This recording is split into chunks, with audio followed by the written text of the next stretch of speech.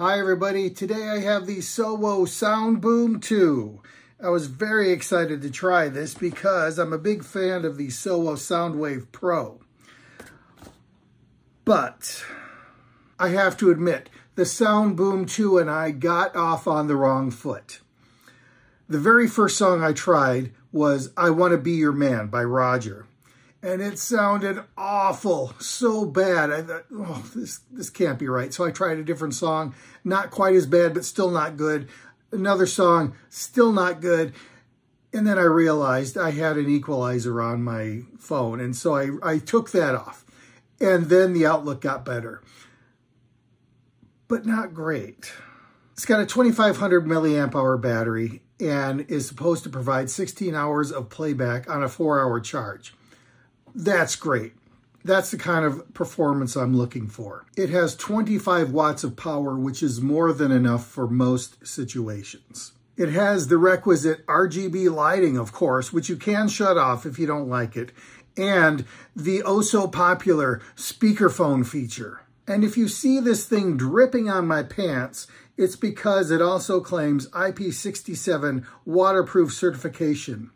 That means it can withstand a depth of 3 feet for 30 minutes before failure. And if they're going to claim that, I'm going to test it. I threw this in a sink full of water, held it down with weights, and hit play. And it did last for, well, honestly, it started to signal trouble after about 5-6 minutes or so.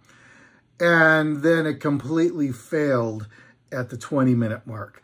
So I will dispute that this is IP67 certified. This speaker is designed to float on top of the water, which is not what certification for IP67 means, but it still would give you certainly some water resistance.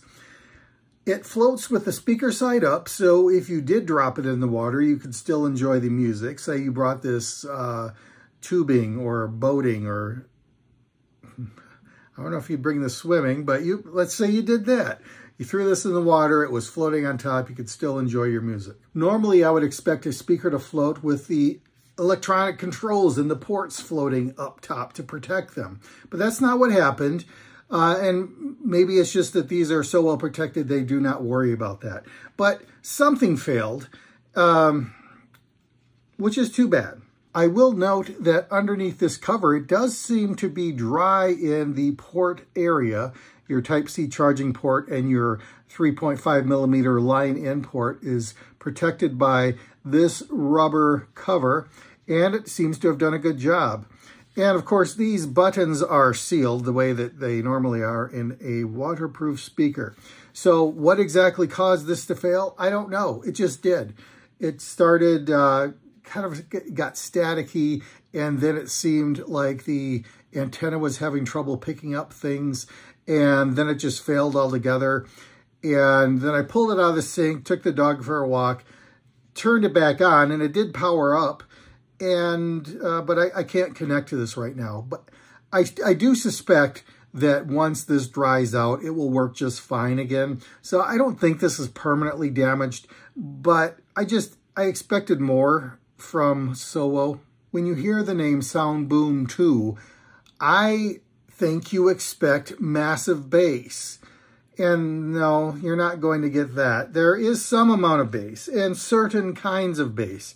It's rated for 80 hertz to 20 hertz. And I did test with a frequency sweep, and that did seem to be true. In fact, I thought it started working at 50 hertz, but they say 80, so maybe my test was wrong.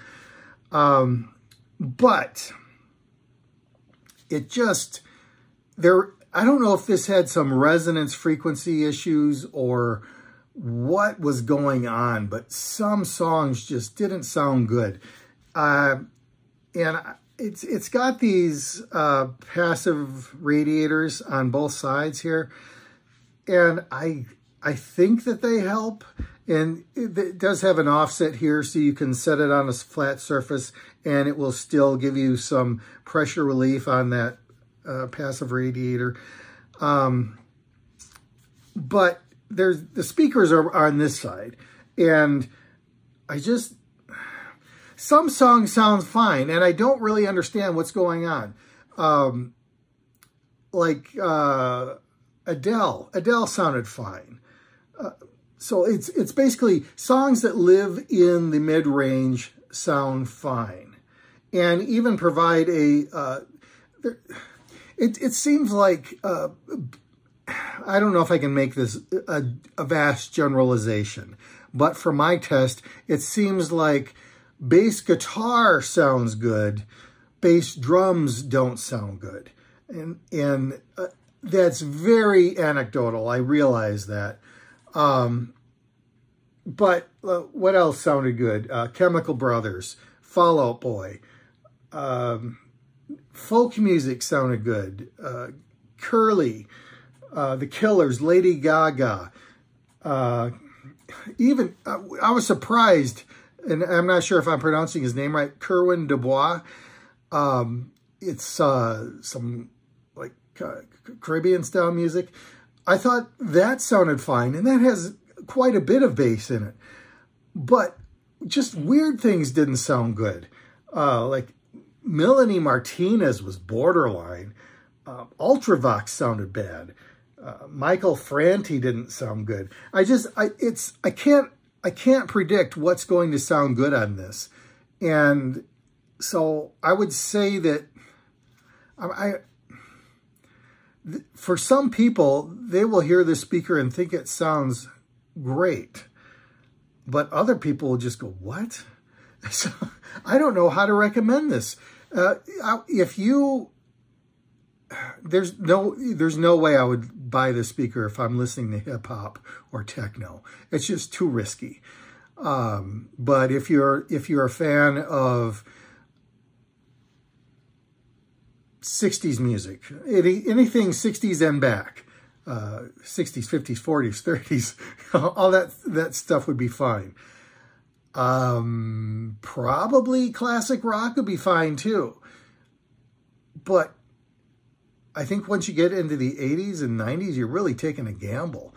And it's just not, I just can't recommend this after and unless you fall in one of those categories, no. So I'm going to give this a 3 out of 5 stars just because I can't predict what it's going to be. I can't predict your experience, and it makes me uncomfortable. I don't want to recommend anything that I don't believe in. I would really consider the Soundwave Pro. This is much better. I'm sorry. I wanted to like this a lot more, and I just don't. 3 out of 5 stars. Thanks for stopping by.